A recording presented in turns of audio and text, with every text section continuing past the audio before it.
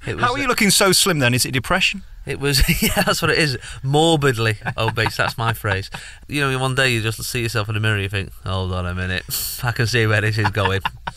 And yeah, I just thought better start knocking it on the head, really, and trying to get to the gym and eating healthy and that. The other thing I've noticed since the last time we met on the TV is you've got new teeth. You're like Mr. Ed. What is it? Yeah, well, I had them straightened. That was the big thing I did with. Because about 5 or 6 years ago, no, longer than that, probably about 10 years ago, I got beat up in Manchester, which is everybody's, you know, that's what everybody happens at some point. And so I had about 3 or 4 that were a bit discoloured and a bit, and again, it was just something I noticed on the telly, and I thought, right, I'm going to get them scrubbed up and straightened a bit, back to normal, back to how I'd like them to be. So, are you going to be the Joan Rivers of comedy, where you're going to have it all tucked and sucked and pulled back? Yeah, no, not at all. look how young I look still. I'm so tired. I'm 28, so, but I look about 34, I reckon. That's what I looked at myself the other day. I thought, there's nothing like, my wife's just had twin girls. There's nothing like 4 hours sleep. You get up in the morning, and the bonus of 4 hours sleep is you get to see what you're going to look like in the future when you're old. Oh, hello.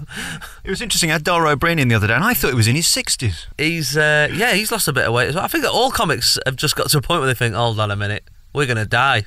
So let's try and lose some weight here, and everyone's at it. It's interesting though. It's the only ones that have gone from the road to TV that seem to lose weight. I think being on the road and being a comedian and being fat is part of the course, isn't it? I think there's a lot of, you know, chubby comics, I think, and certainly when you're driving back at 4 o'clock in the morning, there's nowhere to buy a salad. You know, you have to just get a Ginster's pasty or whatever. So, yeah, I think, and then once you get in telly and someone's got to fetch dinner for you, you know, so they go, what do you want for dinner? You can't go, pasty? You know, you can't do that. You have to go, chicken salad?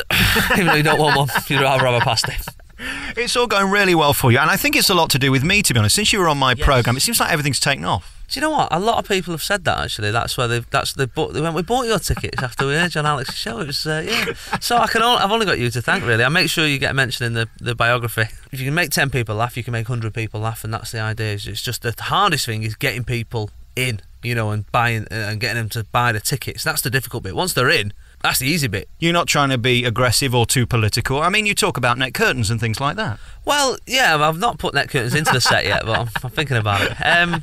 Yeah, I suppose just normal stuff, you know, family and life and that. And I've never really had any aspirations to be, you know, political comic or satirical or discuss. I mean, obviously I talk about the news on 8 out of 10 Cats, but a lot of that is, you know, a topical story and just way of going, well, I'll tell you a funny thing, and then just crowbarring something in, like, or mentioning something. Or just my opinion on the news a lot of the time is not necessarily satirical, it's just about the news. So, yeah, I've never really... Everyone seems to like it. Well, the people that come and see me like it. You know, people know before they come and see us, when they've seen us on telly, I'm no different than when you come and see me live. That is me. You know, that's the way it works. So you're not seeing like a watered down version of me on the telly, then you come and see me live and I shock you, or vice versa.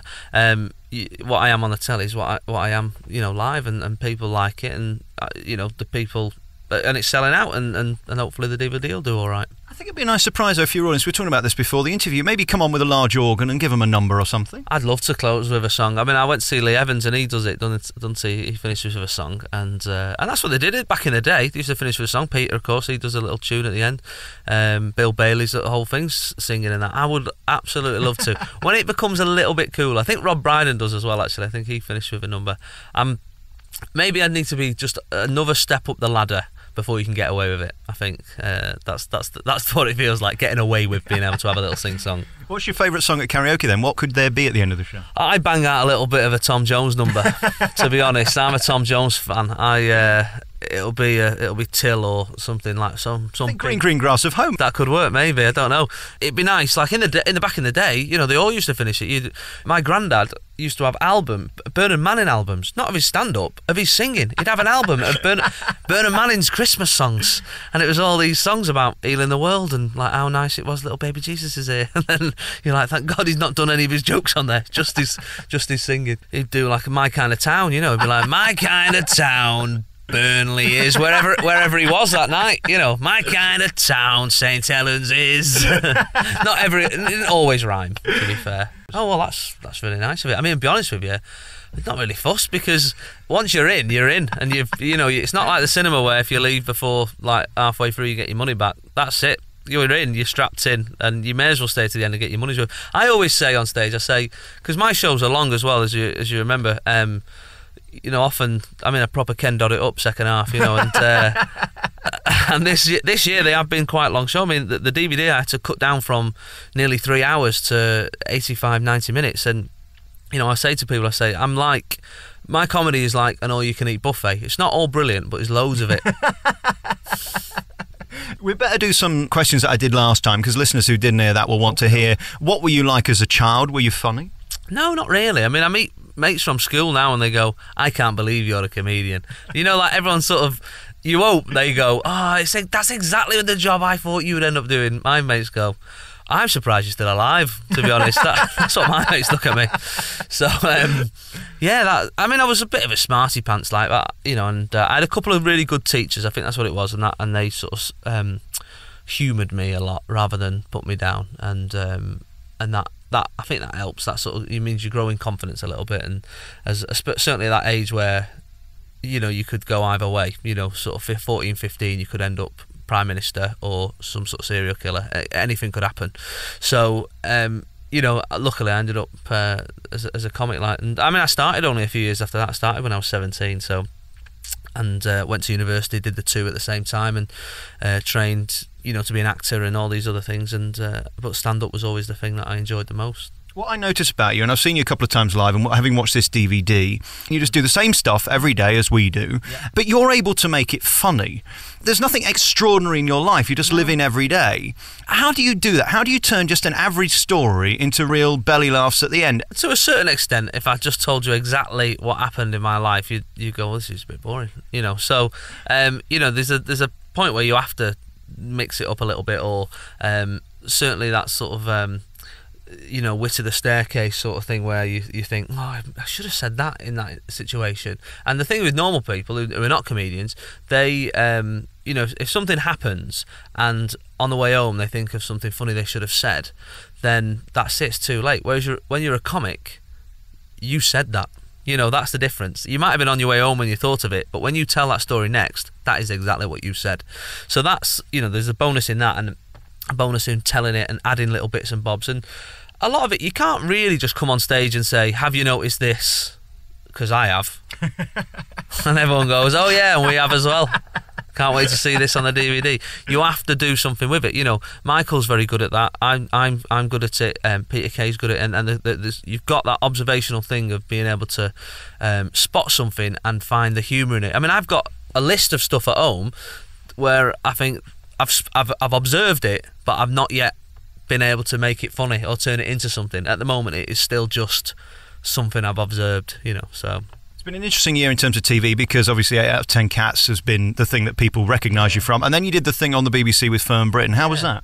It was good, actually. I really enjoyed it. It was one of those things where the BBC One come knocking and say, will you do this thing on it went out on Saturday tea time, it went out on Thursday early evening, and they were like, it's not really a comedy quiz like the other stuff you've done, it is just it's a quiz, but you can occasionally say something funny if you want. And did they really put it like that in the contract? Sort of, yeah. That's basically what it said, if you can be bothered. But I really enjoyed it. I really enjoyed doing it, and I met some really, like people who would never get to meet, John Craven and Dame Pauline Quirk, of course, and some people, Lawrence Llewellyn and Bowen, and it was good. It was nice to do a quiz show with no pressure, to be honest, with no.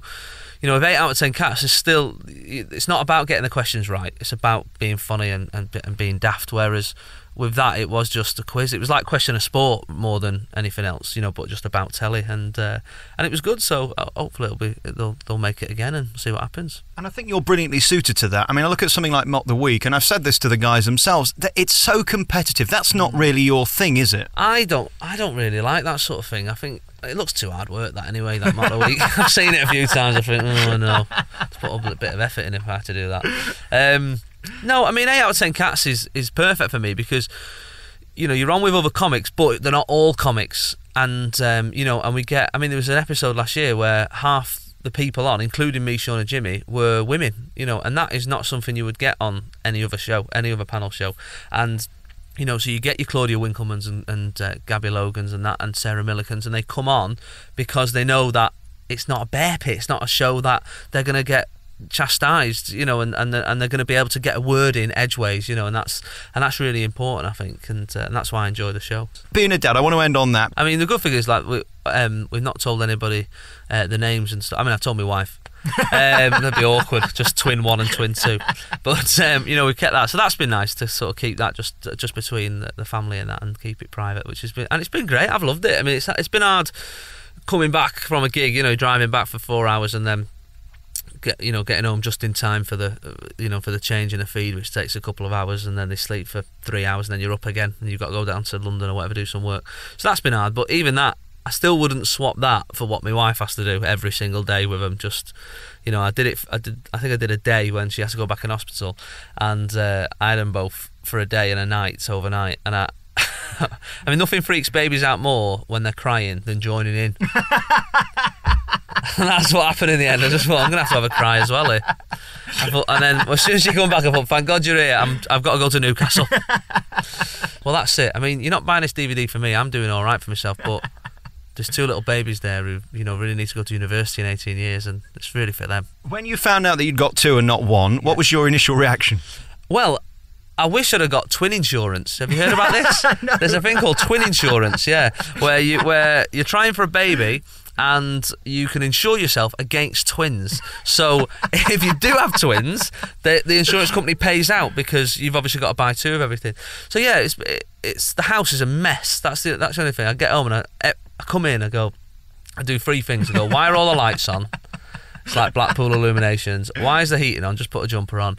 And why is the house such a tip all the time? And I come in, and then after a gig I spend an hour tidying up, and the next morning I come down, same. And it's not the babies, because they can't move, so it must be my wife. I think maids, cleaners, nannies.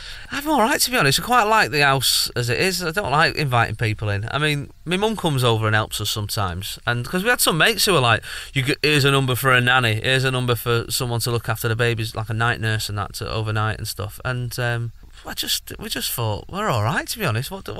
What do people do? This is what people do. They just don't sleep for a bit, and they're a bit tired, and that means later on in life you can give them a proper moan at them when you're trying to get them out of bed. Says he who spends 80% of time in hotels doing live gigs and not having to look after them. You're all heart, aren't you, Jason? If only it worked out like that. But I'm sort of down to about 2 gigs a week while doing this tour. So I try and get back 9 times out of 10. Some nights I have a night off and I stay in London.